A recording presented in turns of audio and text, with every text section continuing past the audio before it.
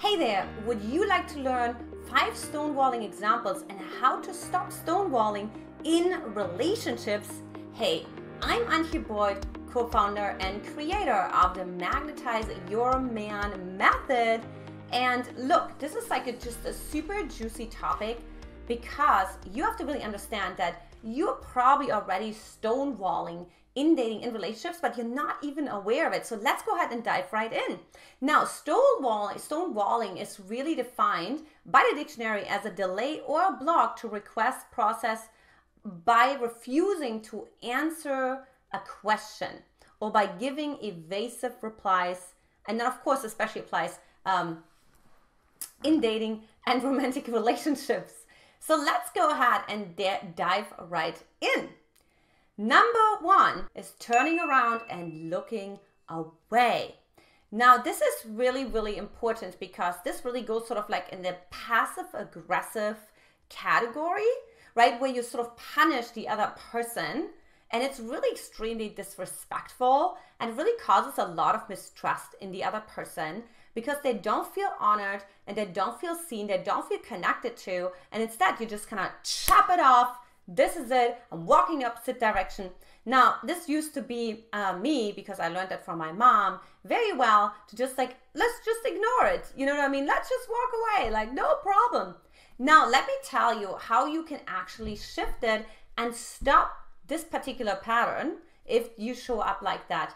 Now, the biggest piece is really to take a deep breath, right? And so to feel that vulnerability, because when we're turning around and we want to look away, it's really because we want to protect ourselves, because we want to separate. We feel we're safer when we're in our individual self versus when we're connected. Now, what do you do in the opposite? Well, it's actually super, super interesting because it's almost like you want to actually look at the person, right? And you don't have to stay like closer to them, but like just don't look away. Like maybe you want to look like just a 3/4, right? Or just like maybe 90 degrees towards them. But like maybe make an attempt that you move a little bit your attention towards him. And like at least you're making an attempt, you know, to just like kind of like, okay, the peripheral vision is like, so and so on and so forth, because it doesn't feel so threatening for you, but yes, it also shows like, okay, like I do want to do something different. I don't exactly know how to do it, but I'm still here. I'm still listening. It's really hard for me, but it's the biggest thing is to actually stay. Example number 2 is the silent treatment. Now, this is another passive aggressive stonewalling technique. And you know what? Like, I guarantee you, and that's super true for me too, I'm totally guilty of doing that, right? You know, I've done this with men, I've done this with my husband, you know, just really the silent treatment. And whether you just do it for a couple of seconds or you do it for days, you know, the silent treatment really indicates you're sort of like in a battle, right? And your partner is the enemy. And you, again, you have to punish him, you know, you have to teach him. And it's kind of like we're holding out, the strongest one wins. But what happens in the meanwhile is, again, a lot of trust is being broken, right? So like his inner boy, I always talk about the 6 masculine and the 6 feminine archetypes.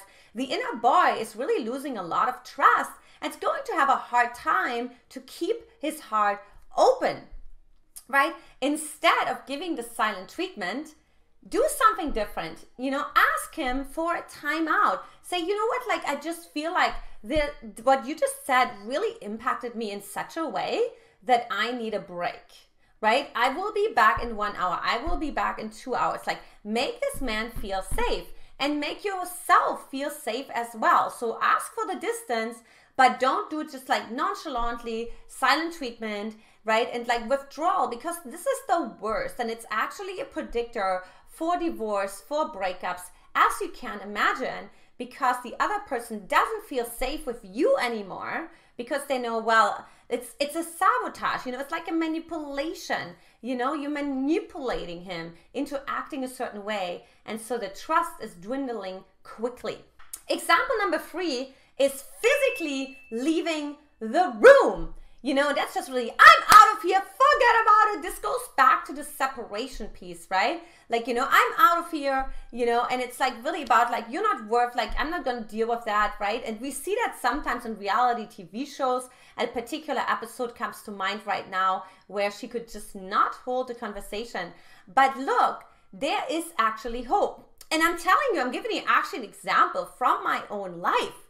So look, when my husband and I were living together for not that long of a time, I would say, like maybe like a few months, we had like sort of an argument, if you will. And oftentimes I was actually starting that because we had so much harmony and my nervous system was not used to that much harmony. So it's kind of like picking almost fights, if you will, right? And arguments. I was like, there's got to be something wrong with this guy, right? And so you may relate to that as well. And that's, by the way, ladies, how we do sabotage and, you know, just really destroy all of what we have, all the goodness, because there's this underlying story that we're not good enough. Now, let's get back to physically leaving the room. So I had an argument and I was just already holding like the door in my hand. I was already on my way out, right? But then something inside of me said, no, like don't do that, because what happens is when you leave the room, you have to disconnect from a part inside of yourself. So in short, you're going to create a parts conflict inside of yourself because there's this part that actually wants to have the deep connected relationship with him and wants to actually be embraced, wants to be understood, wants to be supported. And then there's this other part that's like, no, I don't need that. Forget about it. Screw it, right? Like I'm out of here. And so the problem is you have to cut off your heart and that warm and loving and connecting part in order to leave. So I understood that in that particular moment. So what did I do? Okay, I did something really crazy, and I tell you what my internal dialogue said when I did that. You know, I was turning around, looked at him, and he's like, what's gonna happen, right? He was kind of wondering. And I just like really, really slowly walked towards him. And it was really interesting because with every walk, I took a breath like, okay. And my brain was, of course, saying, are you crazy? You're giving all your power away. You know, you're going to be taken advantage of. Don't do that, right? So I just kept walking very slowly for me to feel safe. And then when I reached him, all I wanted was just an embrace, a hug. And we just hugged. And then I cried.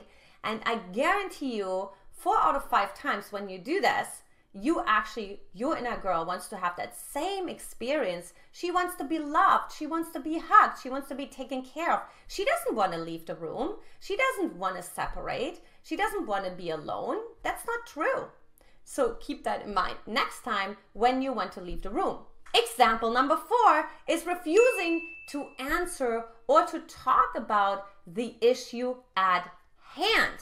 Now, this is like really, you know, you're kind of like progressing a little bit into the little girl, right? Like, I'm not going to answer you, you know, like, why would I say anything? I'm not going to say anything, you know, like, whatever you want me to say. Well, say something. I'm not going to say anything, right? So you're like literally pushing him away and again, punishing through lack of communication. So all of what I mentioned so far is really like removing yourself from the situation, withdrawing, disconnecting, and honestly, truly starting to abandon your partner.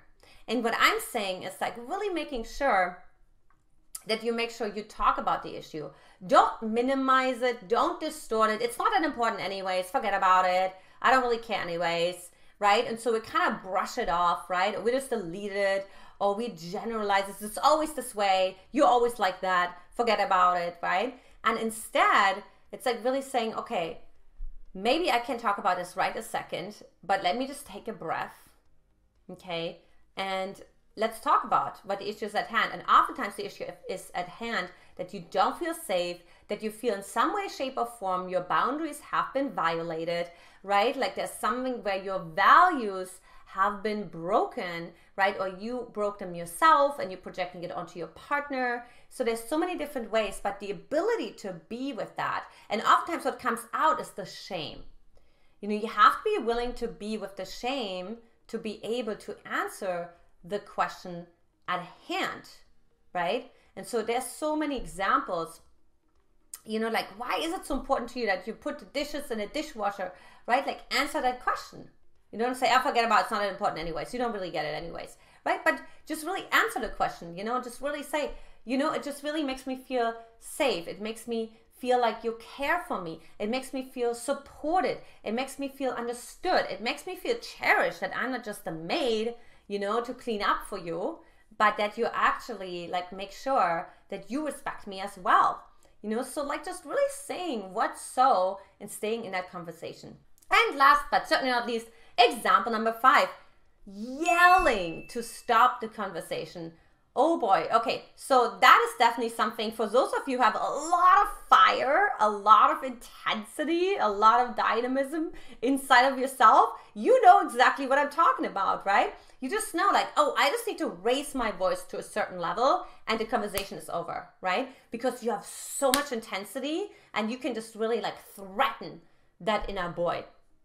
In the man, right? So you come with your wild woman and with the distorted wild woman, and you just like destroy anything that's vulnerable in the man, right? And so, but the problem with that is there's like so many problems with that. So one, the trust is going down tremendously, because the man will not open up his heart so easily and will step into the gentle part of him and the soft part and the compassionate part and the kind part, right? And so he will start to become a little bit more being on the defensive and become protective of himself, right? He may also, worst case scenario, even start walking on eggshells.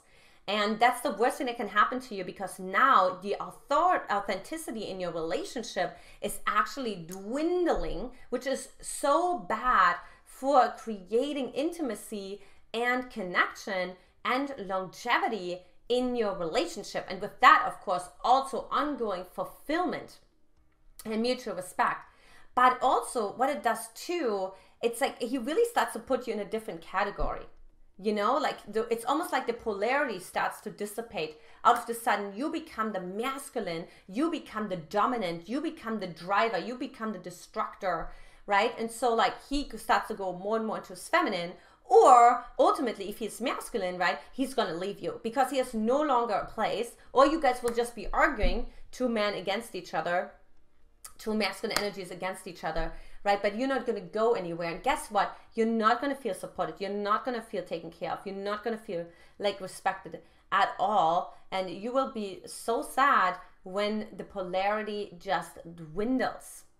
So those were the 5 examples, the stonewalling examples, how to stop stonewalling in relationships. So if you're like, gosh, this is really interesting, Antia, and honestly, first I was like, is this me? And then I found out, oh, there's actually a lot of examples that really speak to how I treat men sometimes.